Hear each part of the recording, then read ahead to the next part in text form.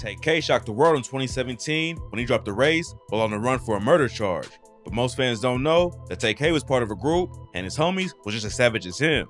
This is the wild story of the Daytona Boys. Back in 2014, Tay-K and his homies, Pimpies and Santana Sage, started a rap group called the Daytona Boys. They dropped their first track on Christmas Day, 2014, but it took a while before they built a buzz with their music. Besides performing at parties and dropping tracks on SoundCloud, they wasn't really making any waves. Then in August 2015, Tay-K dropped a solo track called Biff Zanin. He followed that up a month later with Sly Cooper and started gaining some attention in the local scene. So with Tay starting to pop off, the Daytona Boys was able to play some more official shows. But right when they were starting to see a bit of success, Santana Sage murdered an innocent college student after a show in Denton, Texas. Tay-K, Santana, and Pimpies all performed at a New Year's Eve house party that night and left around 2 a.m. When they was leaving, Santana pulled up next to a car driven by 20-year-old Sarah Muschlechner. Sarah and her friends had just left the same party, so the dudes in Santana's SUV rolled down the windows and started yelling about how they wanted to fuck the two girls in the car. A dude who was in the car with Sarah told Santana and his homies that they was out of pocket. Then one of them told him they beat his ass. And another said, "I'll shoot your ass," and pulled out a pistol. Sarah tried to drive away, but Santana started letting off shots and hit her in the head. She crashed into an electric pole and was taken to the hospital, but she tragically died later on New Year's Day. The police traced the shooting back to Santana through a Twitter post that showed him next to the whip he was driving that night. He was 20 years old at the time and was in the Marines for 3 years. His real name was Eric Johnson, and a neighbor of his family told the Daily Mail, "I'm just shaking with this news. I'm very surprised. He was a very nice boy from a very nice family." Santana seemed like he had it all together, but in reality, he murdered an innocent woman for no reason. Sarah's dad called her death senseless and tragic and said, "We're all going to miss her. Some people don't get to have their kids 20 years. We have to be blessed with what we've had with our time spent." Sarah was an organ donor who also volunteered at the American Cancer Society, and after her death, her parents revealed that her organs were used to save the life of a burn victim. Santana ended up being sentenced to 44 years for Sarah's death. Tay-K and Pimpies was both in the SUV with him when it went down, but they wasn't hit with any charges. But just a few months later, Tay-K and Pimpies was involved in a deadly robbery that led to the race. If you don't know what went down that night, here's a quick recap. On July 25th, 2016, Megan Holt, Ariana Barat, and another woman all went to Zachary Below and Ethan Walker's place to smoke. When they got there, they unlocked the door and texted Tay-K, Pimpies, Sean Robinson, and Letharian Merritt to come hit a lick. Pimpies, Tay-K, and other dudes all went in and robbed the place. Below got shot during the robbery, but was able to get away. Then his friend Ethan was shot and killed while he was sitting on the ground. According to a witness, Tay-K was mad they popped someone and only got a little cash and a watch. Tay-K and Pimpies was both arrested and placed under house arrest. Then, in March 2017, Tay-K hopped on Twitter and wrote, "F this house arrest shit, 12, they gonna have to catch me on Hood." Then, he and Pimpies cut their ankle monitors off and the race was officially on. Pimpies and Tay-K wasn't together the whole time they was on the run, but both of them was allegedly involved in another murder outside of Chick-fil-A in San Antonio. According to the police, Tay-K, Pimpies, and another dude lured 23-year-old Mark Anthony Saldivar into an SUV so they could steal his photography equipment. Saldivar got out of the vehicle and started yelling for help. Then Tay-K allegedly tried to run him over. That's when Saldivar hopped on the hood and started kicking the windshield. So Tay-K allegedly hopped out and shot him once before driving away. Tay-K was later hit with capital murder charges for allegedly killing Saldivar, but he's still waiting for his trial to start. It hasn't been confirmed yet, but a Reddit user posted a screenshot that seems to show Pimpies has already been sentenced for Saldivar's murder. Pimpies ended up getting caught before Tay-K, which inspired the bar, "Pimp gonna be eating good noodles every day." Pimpies also backed up Tay-K during his beef with YB and Namir, even though they was both locked up at the time. The beef started after Namir broke out with his track Rubbing Off the Paint. On the song, he says, "Free Lil Tay, know he keep a K, but he not Tay-K. I up the chop and let it blow him, watch this cheat his face." Tay-K took the line as a shot at him, and during a recorded jail call, he said, "No, they been trying to be like me, bro. Bro, that shit lame. That trying to get clout off my name. I'ma keep this shit low key, but when I see him and he try to dap me up, then I'ma beat his ass."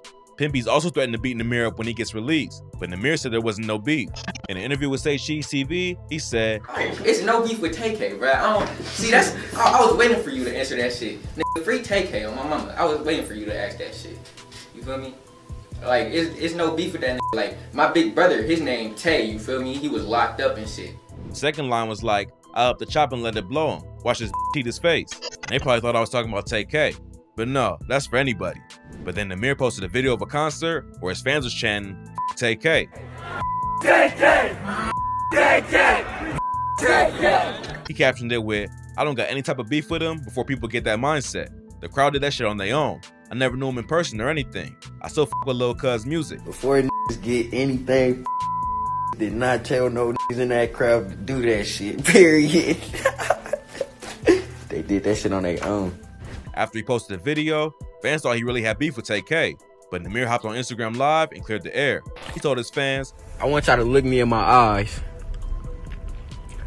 F all that beef shit motherfuckers got going on. F all them weak ass diss songs. We getting paid. F all that extra shit.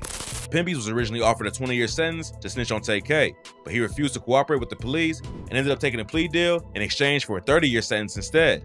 But Pimpies wasn't the only one who was offered a deal for snitching on Tay-K.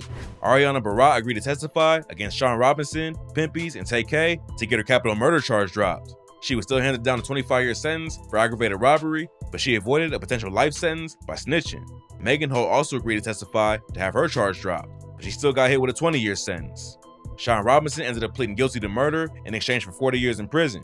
When the news broke, Ethan Walker's father said, "It's one more down and a couple still to go." This was just about wasted lives. The wasted lives of everyone involved. Robinson will still be here when his time is served, but Ethan won't. Even while locked up, Tay-K still couldn't stay out of trouble. He got caught with a cell phone in jail, and the chief of staff at the Tarrant County Sheriff's Office reported they asked him to remove it. That's when he attempted to throw it into the toilet to destroy the phone. When they tried to take the phone away from him, he got a little angry and got into an altercation with one of our jailers. Tay-K got sent to solitary confinement after this incident and spent 23 hours a day in a cell by himself. Tay-K was eventually sentenced to 55 years in 2019. He got hit with 55 years for murder, 30 years for aggravated robbery, and 2 13-year sentences for his robbery charges. All the sentences were run at the same time, so he won't do more than 55 years. He'll be up for parole after serving 27.5 years, but his team thinks he'll be out before then. In 2020, rumors started flying that Tay-K stabbed a prison guard and had time added to his sentence. His legal team denied the story and tweeted, "All rumors of Taymor's sentencing being extended are false. Tay is stayed out of trouble, and the media is still fighting against him to paint an untrue narrative. Appeals are still continuing, and Tay will be home soon. Hashtag free Tay-K."